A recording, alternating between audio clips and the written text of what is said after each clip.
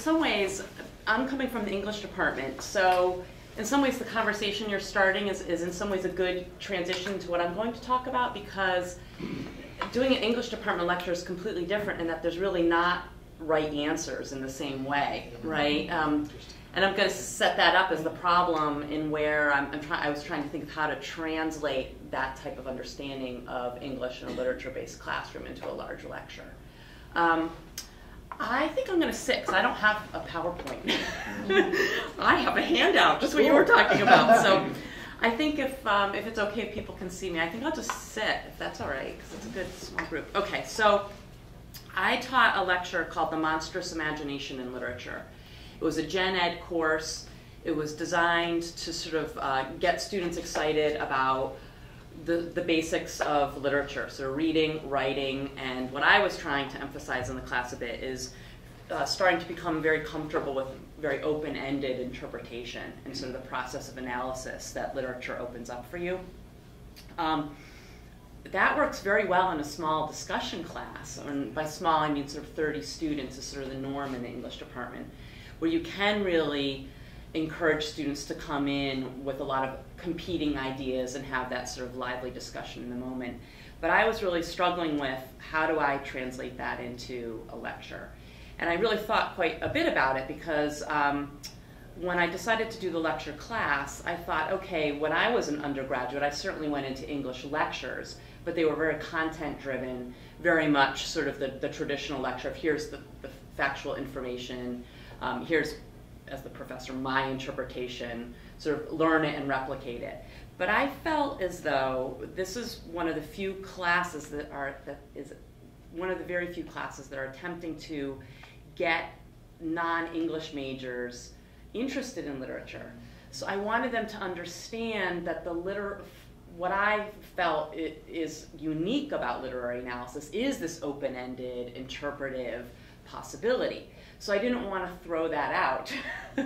But then how do I translate that into a lecture, right? So that was my dilemma. And so I really took on the course more as an experiment to see how could I get some of what I think is very unique to the intellectual inquiry that takes place in an English class. Can you get that happening in a really large lecture?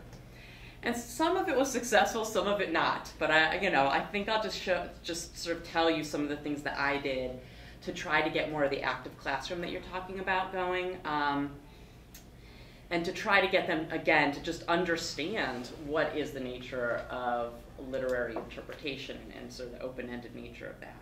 So I tried to break their expectations for a lecture in that I decided to come in. I did no PowerPoint, just like you're saying, because I just felt like they were expecting me to come in with PowerPoint, and I did very low tech. I just sort of made a decision. It had to be all in or all out. And now I sometimes question that a little, but I came in and I told them, I don't want your laptops, I don't want any cell phones, nothing on the desk. Like, that is rule one.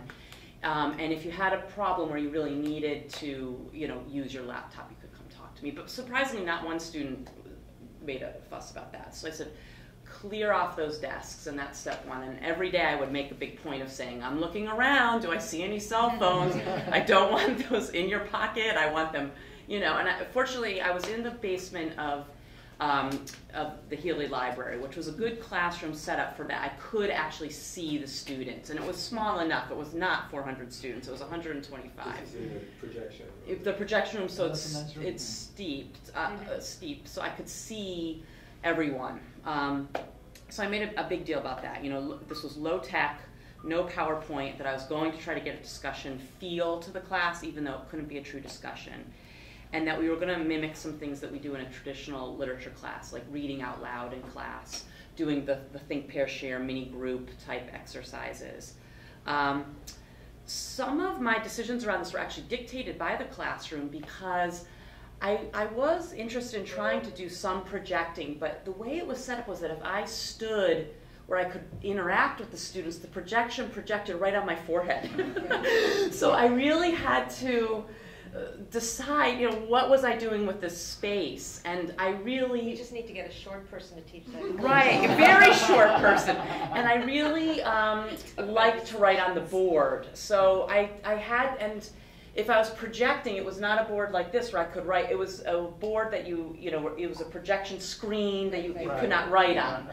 So that's where I really had to make some decisions. I just decided I was pitching it as low tech. But I felt like that got them to understand that what we were here to do was to practice note-taking. I really made a big deal about note-taking, and that they had to learn to be active listeners in a class like this, that this was not a passive class, it was active, and they had to take notes. And they had to do the basics of literature, which is reading and writing. And they had to do a lot of reading and come in prepared to talk about that. So what I came up with was a handout type form of handling this, and I thought I'd bring in a couple just to show you. So it's just this one page pink sheet. If you want to pass that way and this way. So I did have I did use Blackboard in terms of a way to keep track of all these handouts and all the notes that we did. We can pass a big stack even further down.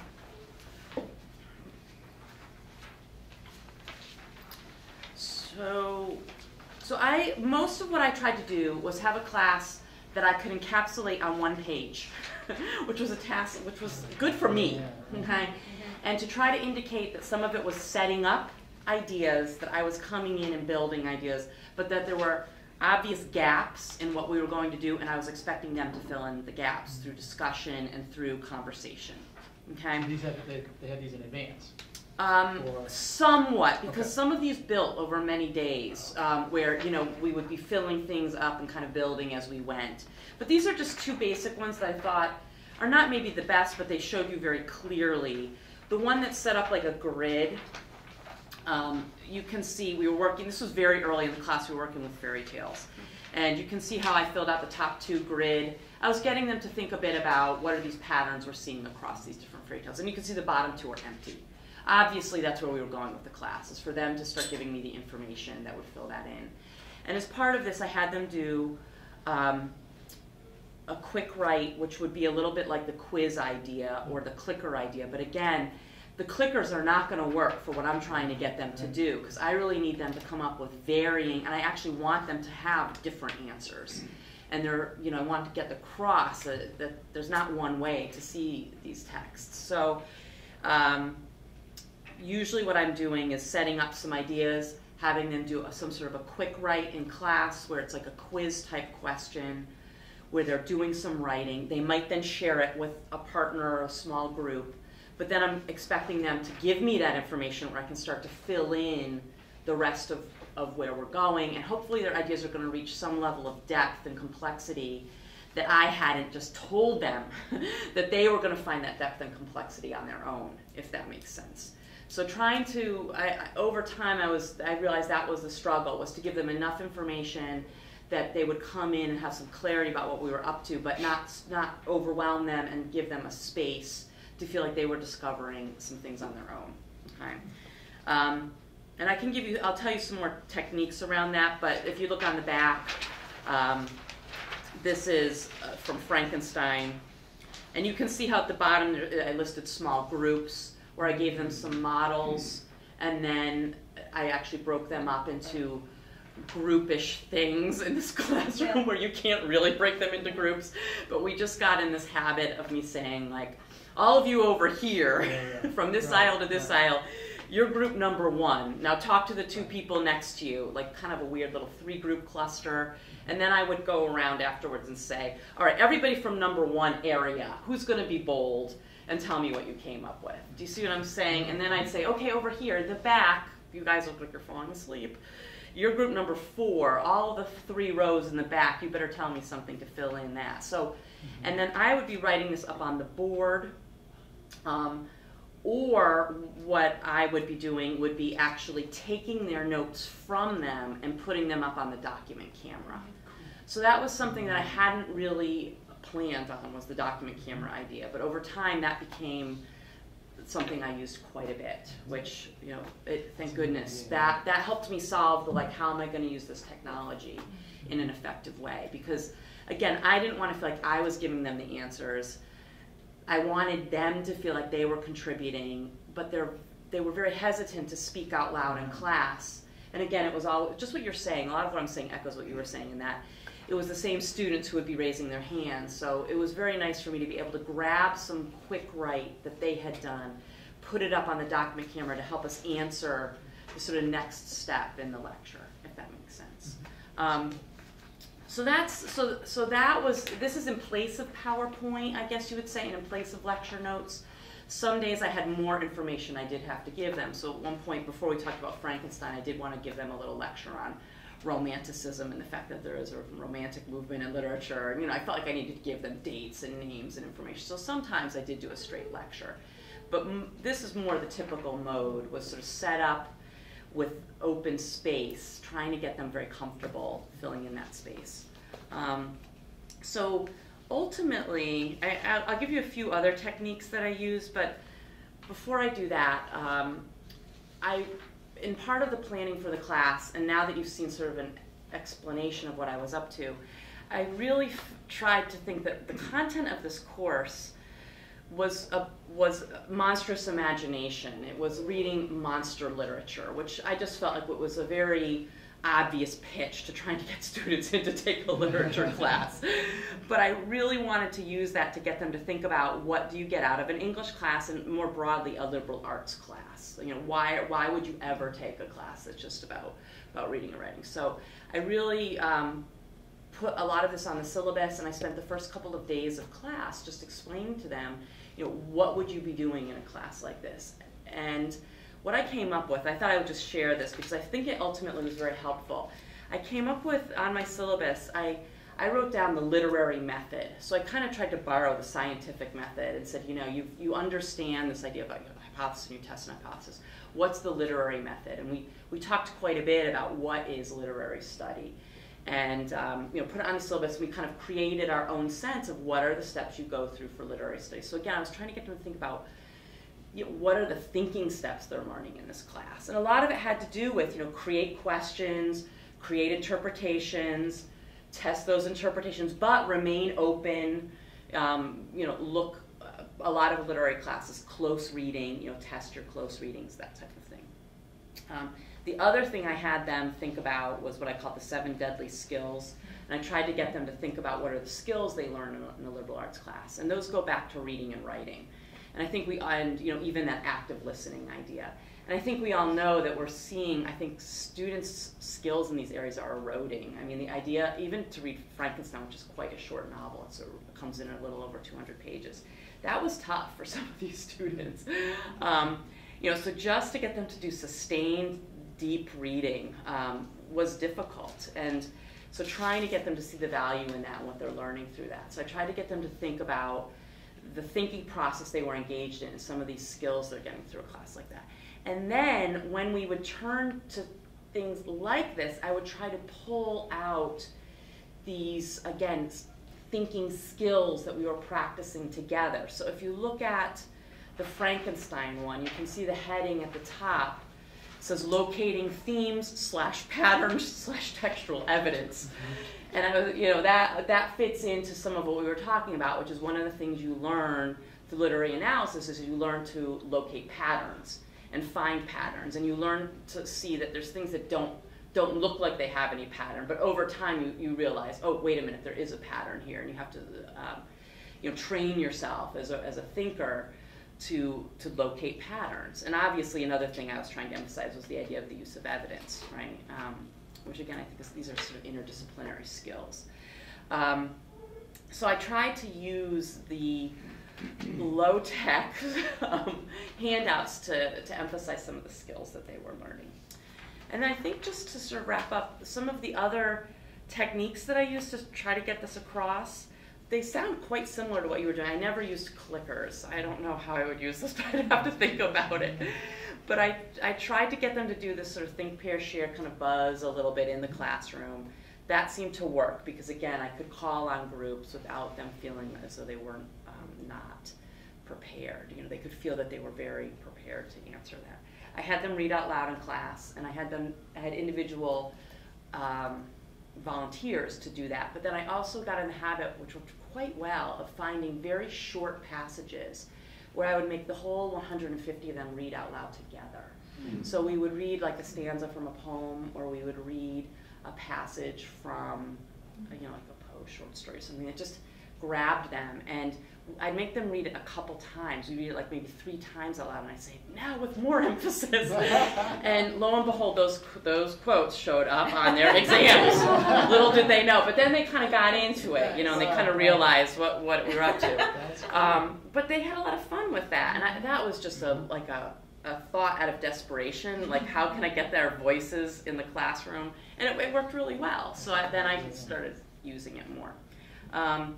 Creating space for the questions from the audience, using, as I said, those sort of quizzes or quick writes. I usually tried to get them to write in paragraph form because, again, I wanted them to think of the fact that they were practicing the writing skills. And the other thing I got in the habit of doing was opening a literary text and just copying 1 page of it and passing it around and saying, now you have to practice your close reading skills.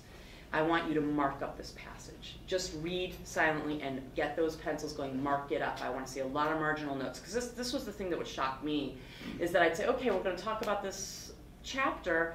What passages were people finding? And I'd look around and no one had any notes in there, but we know this, right? And for literary analysis, you have to get in the habit of taking marginal notes. So that would be the type of thing, again, I would grab and put up on the document camera and say, look at these notes. You just pick them at random and put them up on the document camera? Yes. And then, so then again, they woke up and they realized, I better write a lot during, when she's saying write, I better write, because I might grab it. And I was doing this all in a pretty low-key way, but I think the document camera was the sort of cold call mechanism that I was using. Well, and certainly it's like when you give them a blank page to write something on, that's when you really find out what they know and don't know. Right. Right. That's interesting. And multiple choice just doesn't work very well with the type of way that I was thinking about what this class is about. So it really had to be, and to have that amount of paper flowing in and out would sometimes get a bit complicated, but I think we kind of found a pattern for doing that. And then the last thing I would say is towards the end of the class, what I sort of moved towards was getting the students to do more generating of questions and sort of note-taking before the class. That I got to this point where I'd get them to, in a small group, create a little mini handout that the group was responsible for, that then they would send to me, that then I could bring in. It would look like this, right? And get them to be the ones generating this. And obviously I would have seen it and would add some of my thinking. That was, again, this was evolving in real time because it was the first time I had done it, and I think I'd embed that more from the beginning and a bit more successfully. But I think that would be the ultimate goal, would be to make subgroups responsible for generating something like this that then I could bring in. So the students themselves are sort of presenting the questions, and then they are ultimately in some ways starting to create the agenda for the class, which again, that's where we get them, I think, in an upper level literature class, is that of course there's an agenda, but they're starting to create the content within that. So to try to get that to happen on a lower level class when they're non-English majors and then in this large lecture class, I sort of, I guess, discovered by teaching the class that is what I was ultimately trying to get them to do. So I mean, there were some failures to this, which I'm more than happy to talk about, but one of them was that the students were just thinking of this as the right answer type mode. It goes back to what we were talking about. They were really uncomfortable with the fact that there wasn't just one thing that they were supposed to be writing down in each bullet point area. And then the other was that they were very concerned with thinking of this as quizzes that were going to be graded. And they just became very much, well, what does this mean for my grade? And when I was really trying to get them to think that this is to set up the conversation in the class. So I'm more than happy to talk about some of the other difficulties, but that gives you a sense of just what I was working with and trying to aim towards. I don't think it was 100% successful, but I think I hit upon a few things that were starting to work well. So. How do you think the students in that class did in developing the skills you were after as compared to a more traditional class? Well, I think ultimately successful in that at least they understood that they were supposed to be developing these skills. Whether or not they put the effort in was the difficulty of a large lecture. When I'm in a small class, I know if they're doing the work or not because they're doing a lot of paper writing for me. it becomes very clear in a small class who's not doing the reading. And the difficulty with a large classroom for a literature class is that they do have to do a pretty hefty amount of reading, and the reading is enjoyable. It's fiction, it's monster stories. But it's just amazing, you know, how many of the students, I think, were not doing the reading.